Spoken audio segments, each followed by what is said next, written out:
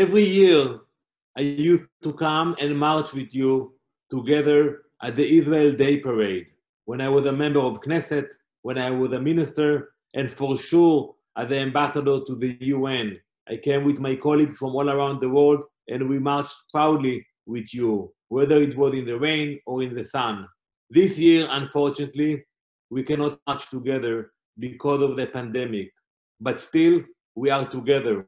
Still, we stand together supporting Israel. We are very proud of our country. And I'm sure that next year we will come together with more numbers and we will show our love to our beloved country. I want to take this opportunity and thank you for your support for the state of Israel, for your unconditional love for the state of Israel.